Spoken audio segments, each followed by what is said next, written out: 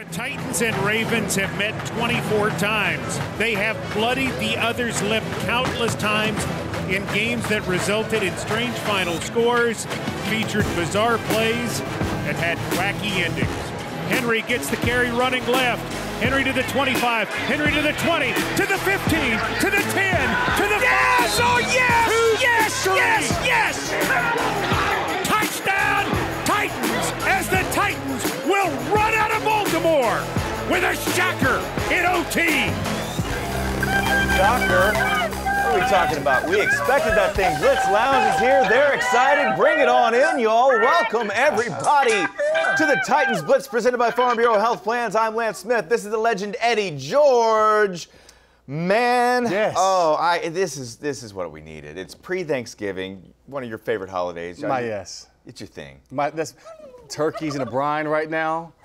Yes, let the one go. gobble, yeah. Want to take them out tonight, inject them with my marinade. Right. Going to dip them tomorrow morning, deep fry. So really excited about it.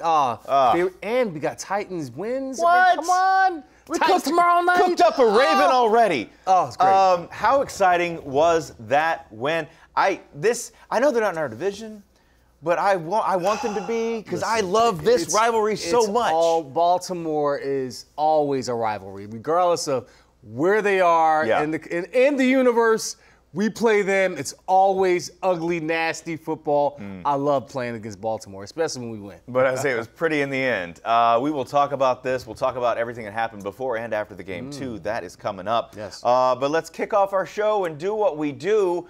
Blitz Lounge is hanging out. We'll talk with those folks a little bit, play some games even. But right now, let's do 4 Downs with Eddie, presented by Corson Fire and Security. And, you know, we're excited now, but it wasn't that exciting at first because we were dropping balls. We were losing in the first half, hanging in there.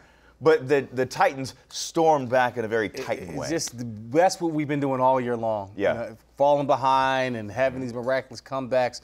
I would rather us be up ahead in some of these games, but certainly showed some great moxie on the road at the Ravens Stadium. Both teams needed this win. Yeah. Got the best shot from Baltimore.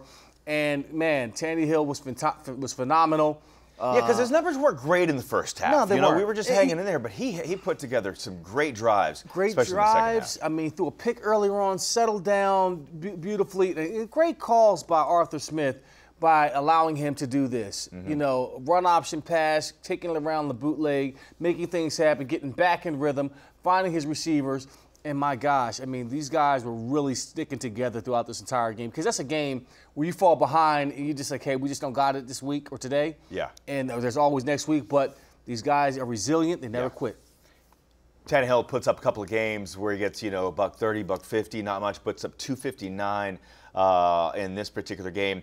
And whether it was Derrick Henry or Tannehill, our guys need to get hit in the mouth a little bit. Is that just a football thing? Oh yeah. We get punched in the mouth, it wakes you up like, oh, okay, now it's time to play. Yeah. Now we got to play some ball. Yeah. And it's nothing like getting hit in the mouth by a rival, like Baltimore, you know. And to go back to the scene of the crime where it happened last season. Boom. And pulled off a victory again.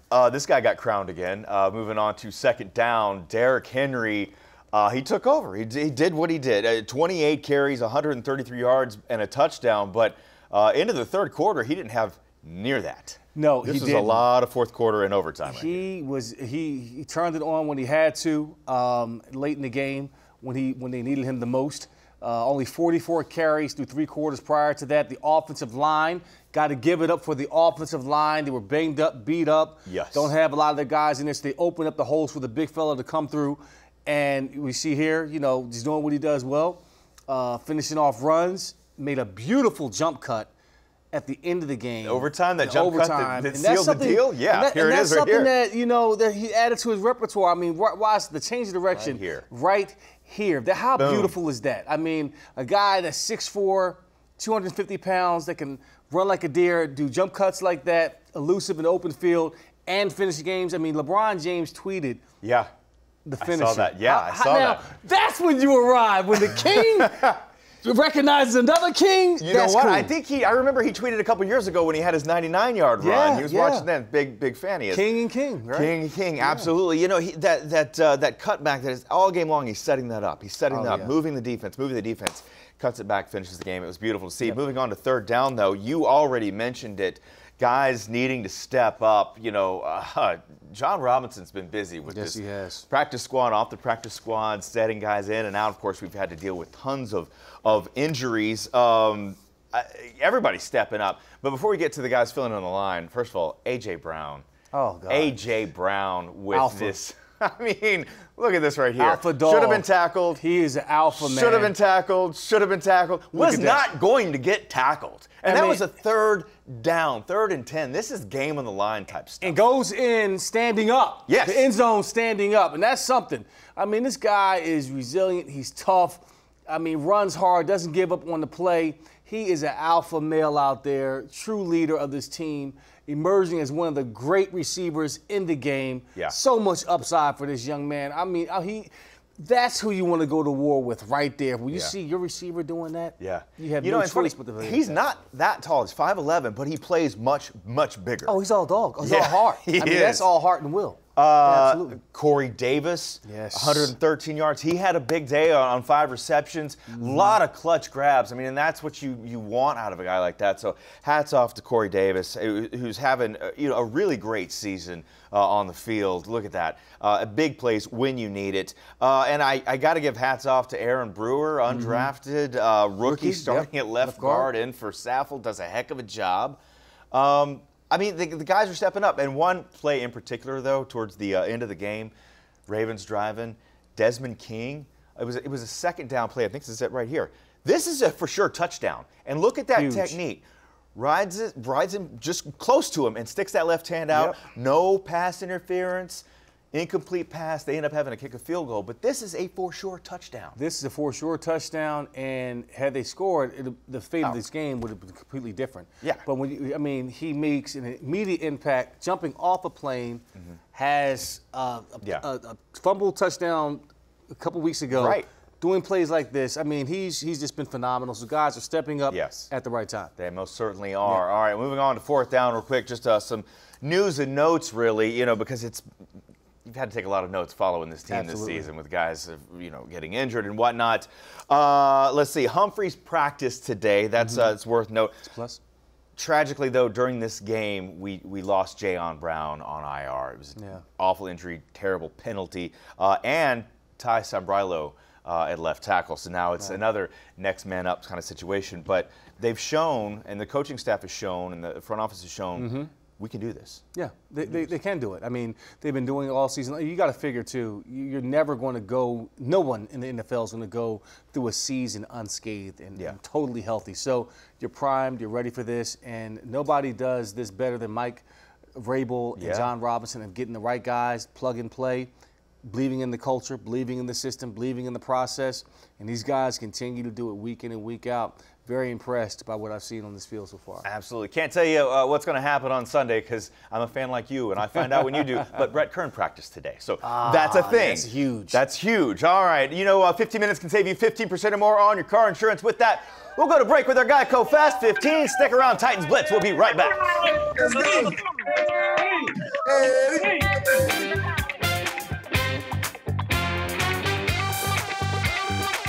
Deep throw downfield going for Duvernay.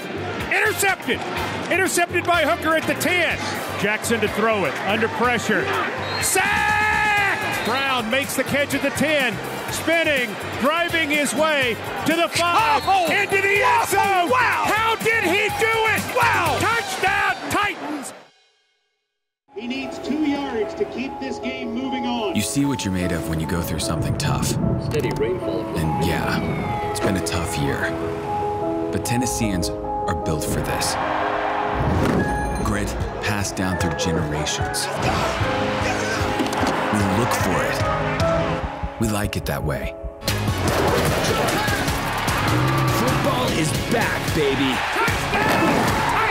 Tough. Tennessee tough.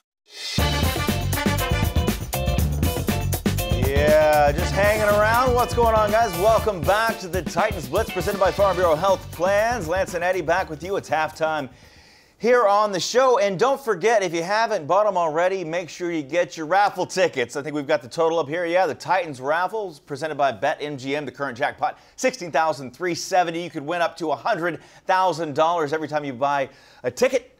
That number goes up. So head to TennesseeTitans.com/raffle. $16,370. Very nice. All right. We're going to take a little break from football action, and we're going to welcome in some guests to the show and play a little game. I think we've got the Cole family here. Hello, Cole family. Let's go. Go Titans. Happy Thanksgiving. And to you. I like that. I like the Yeah, I like those. Did you get those at the game the other night? We did. Yes. We did. Very nice. I think we only gave away one, so you've stolen it, and that's why we've got you here. The authorities are on their way. I'm kidding. All right, so here's the deal. We're going to play a little Titans challenge with the Cole family. We're going to give you a particular category, and you'll have 20 seconds to name as many things in that category as you can, and you're going up against one of our current Titans players, and you should be able to do this with 4 of you there. You ready? Ready. We're ready. Okay, here's the deal. It's Thanksgiving. Your category is Thanksgiving food. Name as much as you can. Go. Broccoli casserole. Ham, turkey, dressing, corn, green beans, rolls, cornbread, pecan pie, green pumpkin bean pie, casserole, coconut cake, bread, cranberry sweet potato sauce, casserole, ham, cream corn, whole corn, corn on the cob. Keep going. I know you're hungry. green beans, Green beans. mashed potatoes. What about stuffing? Okay, ding, ding, ding. That's time. We'll give you 4. Our judges were all over that. They were listening. I think one of you they just got said more than bread. But Yeah. that's, Rolls. That's Did good. you say Hawaiian rolls or just rolls? Both. Hedging their bets. All right, you got 14. We'll give you 14 on that one. You are going up against Rashawn Evans, and he likes some Thanksgiving. So let's roll the tape and see how you did. Take it away, Rashawn. Okay, peach cobbler, corn, ham, turkey, collard greens, fried chicken, cranberry sauce. What else? You got cornbread. You got sweet potato pie, pecan pie. Eddie's screaming at Rashawn through that whole thing. That is the Titans challenge presented by the Tennessee and Cole family. We are going to send you a signed mini helmet to decorate your house there for you. Thank you. Happy Thanksgiving, guys. All right, everybody stick around. We got to talk some football. You hungry now, aren't you? That made me hungry. He was naming every item he's eating this weekend. Stick around. Titans Blitz. We'll be right back. We're talking about this Colts game coming up. Don't go far. Let me get you a plate. I would love it. Happy Thanksgiving to all our fans. We appreciate you. Titans fans, happy Thanksgiving. Happy Thanksgiving to everyone in their family, coming from my family to yours. Happy Thanksgiving.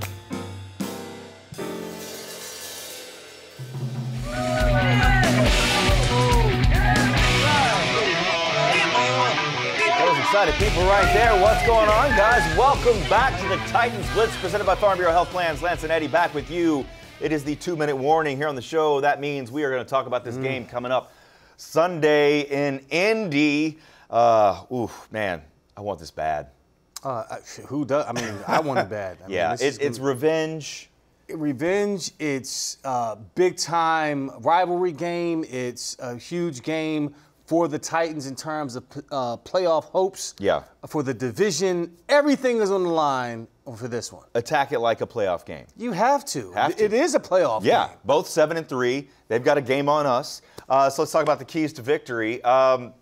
Look, the Colts D, you got to wear them down. A lot like this Ravens game, Listen, yes? No? we owned Derrick Henry still had 100 yards on his defense, despite of all what happened.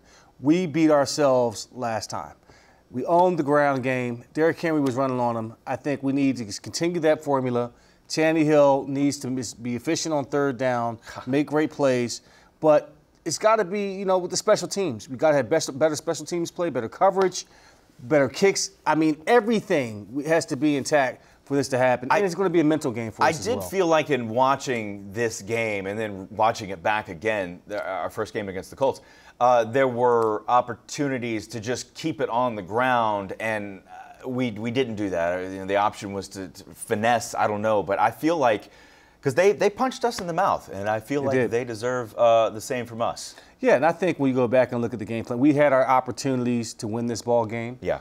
But clearly, you know, with the punt, the muff punt, right? The special teams play, the missed field goal, the missed opportunities. Yeah. The defense played well, had a great goal line stance. We didn't capitalize on that. So there were a lot of opportunities that we missed. It wasn't so much that the Colts beat the Titans last game. Right. It was more or less the Titans making mistakes. So we correct those mistakes, make it a fair fight. Yeah. I like our chances to win that game. The final score says otherwise, but I mean, we Yeah. watched the game. You saw what happened. It was all in the second half where it fell apart. The second key here, really, we've already sort of touched on this.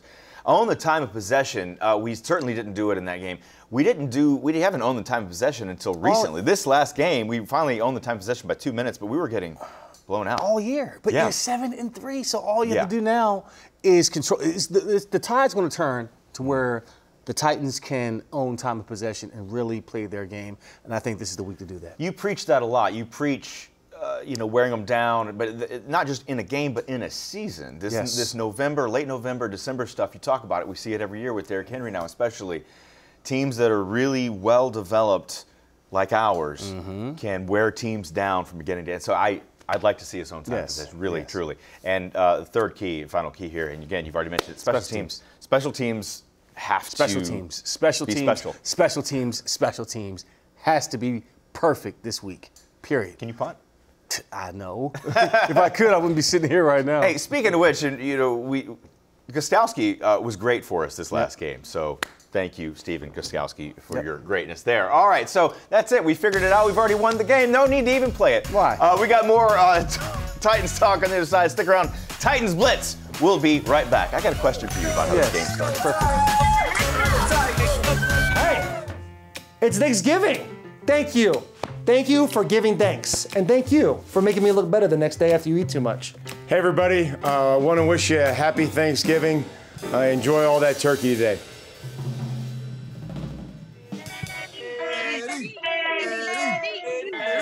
There it is. Oh, even the cats getting in on the game. Welcome back to the Titans Blitz presented by Farm Bureau Health Plans. Lance and Eddie, back with you. Hey, real quick, don't forget this Sunday, if you're at home, to check out the second screen experience in the Titans app powered by Bud Light. It's very cool if you haven't done it yet. You know, set up an iPad, your phone, something like that, and while you're watching the game, and you get the full stadium experience. There's stats, fun clips, trivia, polls. It's crazy. It's a lot of fun. Yep. All right, overtime here on the show. With that, Mr. Eddie George, I want to ask you, beginning of this game against the Ravens, I know where you're going. Saw our Titans take the field, middle of the field, something they do a lot, stomping on the logo. Right here, oh look, we happen to have video footage, proof. Oh, and down there at the bottom screen, that is one John Harbaugh, head coach of their Baltimore Ravens team. And well, these are words between grown men. Hey, that's what it's all about. Yeah. I mean, listen. You know, and there's Vrabel. This is what adds the extra layer on the game. You already hate each other, and now you're stomping on their logo. They don't like it. Right. That's how we played back in the day. Listen, we played in there in 2004. We went on the field during pregame warm-ups when Ray Lewis is coming out for his whole show and dance. They started kicking the ball into our huddle. Right. And that just added to more fuel to the fire. So I don't mind it. I like it. Right. I wish it was an all-out brawl for God's sake. That adds some more intensity to the whole. It does, doesn't it? And I miss that. There's not a lot of that, around. So much nice guys like, oh, how are you? Great game, great hit, good job, good hit. Right. No, get out of here. I want more of that, and we got to see it. The back and forth was basically Harbaugh saying it's disrespectful. To which Vrabel replied, "Go." And to be clear, Mike would have took Harbaugh's head off. I would put money on Mike. Yeah. But he just said, "Go coach the game." But it got the players going. That's what I was going to ask you. It does. It fires you up. Oh, it definitely fires you up. I love it. I think that added more for the Titans to go out there, more incentive to go out there and beat Baltimore the way they did. But you got to be able to back it up, which obviously we can. You know, play you bully can't be ball. a one and some odd team. Anyway, Exactly. it was great. I loved it. I want some more of it. Hey, guys. Very nice. Thank you so much for watching. Happy Thanksgiving to everybody out there. We got a lot to be thankful for, folks. It's been a rough year, but count your blessings. Good to see you, my man. Happy Thanksgiving. Enjoy our Thanksgiving. Let's get this win, y'all. See you next week. Thanks for watching. Tighten up.